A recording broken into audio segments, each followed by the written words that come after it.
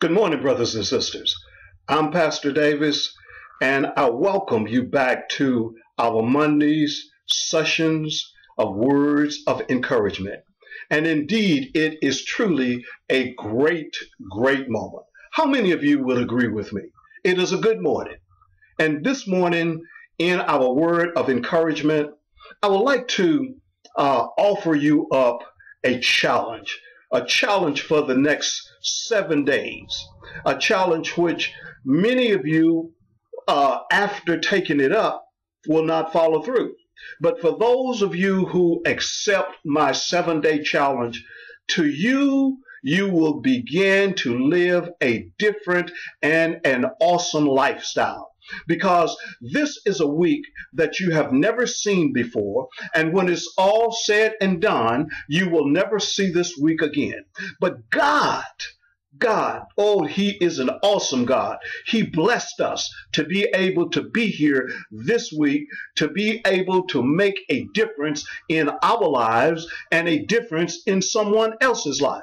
You see, many of you will begin this week in what we call the Monday morning blues. But that's all right, because that is the way that a lot of us think. But here is what I want you to be able to do starting right now in this 7 day challenge. And my 7 day challenge to you, my brothers and sisters, is simply this. My challenge is I want you this week, for the next 7 days, to go through the entire week and live this week complaint free. Listen to what I just said. Live this entire week complaint free, beginning this Monday and going through until next Monday morning. And here is the reason why. Because God offers us so many wonderful opportunities each and every day to change our way of thinking, to change our way of living and doing things. And so many of us say, okay, I am going to do that. But when it all comes down to actually doing what you say you're going to do, you renege on it and say, well, okay, I'll do it next week or the week after. Well, you see, next week is not promised. The next day is not promised. What we have to be able to do is start learning how to live in this moment and in this time, because it is the only moment and time that we have. Today is the only day. So we want to be able to enjoy this day and stop putting off this day for tomorrow or for another day or for another week or whatever the case may be. You see, many of you will get up this morning and you will start off your day by complaining about, well, it's raining outside, or it is cold outside, or the sun is not shining, or my kids are giving me all kinds of problems, or I don't want to go to this job because I am so tired of getting up and having to go to the same old job, doing the same old thing each and every day. And then a lot of you that are going to school will get up and complain about what going to school and the test that you have to take, and that you don't want to take that test. You haven't studied and prepared for that test. Then there are others of you that have businesses and you're getting up and dreading going in because of the many crises that you're going to face this day. You know that you're going to face them. So we get up each and every day with all kinds of trials and tribulations that are facing us. But my brothers and sisters, know this. This is what the devil brings forth to us. He brings forth these trials and tribulations to us in order to trip us up. But God allows them to come into our lives in order to be able to help us to be better people, better individuals, better mothers, fathers, sisters, brothers, better aunts, all of these things to be able to help us to be a better person in the long run.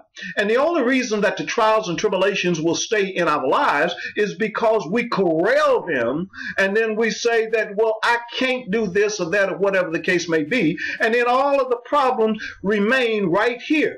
But this is what we don't want to do. I want you to be able to live a complaint-free life. Whether or not your wife or your husband or your boyfriend or girlfriend or your children or your boss or whoever brings a complaint against you, I want you to change that complaint into a positive aspect in your life. I want you to start thinking differently. Start thinking outside of the box. Go to your Bibles and look at Romans chapter 12, verse 2. And the Bible tells us, it says, be not conformed to this world, but be transformed by the renewing of our minds. So you see, my brothers and sisters, what you have to do beginning right now is to renew your thinking. And I want you to be able to think positive. So for every negative that enters into your space, into your mind, into wherever you may be, I want you to turn that negative into a positive.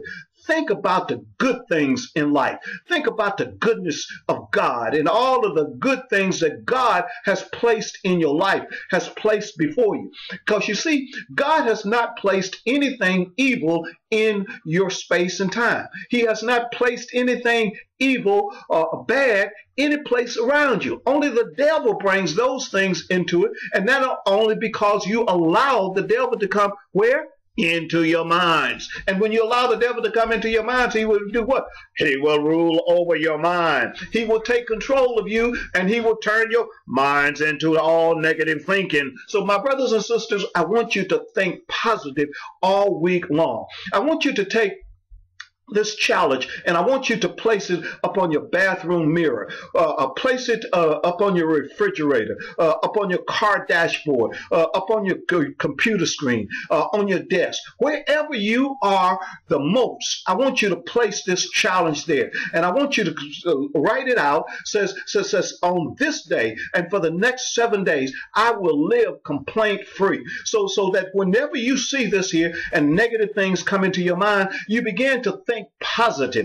And as you begin to think positive, my brothers and sisters, your whole being will begin to change. This is where this verse in Romans 12:2 comes into play. Being able to be transformed, because that's what we want to do today. We want to begin to transform your thinking from a negative to a positive. Think positive about all aspects of life. And when you begin to think positive about the different aspects of life, you will begin to live your life in that manner. You will begin to have greatness come upon you, because God created you as a great and a unique individual. You are an awesome individual. So my brothers and sisters, this is what your challenge is this week, to be able to think outside of the box and to be able to go through this week without having a complaint about anything, about anyone, about nothing. Have great thoughts. Have a positive attitude about everything. A positive mind will be able to produce great results in not only your job, in your family, in your business, in everything you are going to do. A positive mind will begin to produce great seeds that will be sprout in great abundance. And that is what we want from you this week, my brothers and sisters, to be able to live a complaint-free week. Is that hard? I don't think so. All you have to do is to begin. Accept my challenge. Accept my challenge, and then write me and tell me about it. Tell me what that you have done it and you are going to do it, whatever. Just tell me about it. Okay? Live a complaint-free week this week, my brothers and sisters.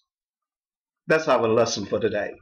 May God bless you abundantly in all that you do, living your life as a complaint-free person. Amen? Thank you, my brothers and sisters. Have a blessed day.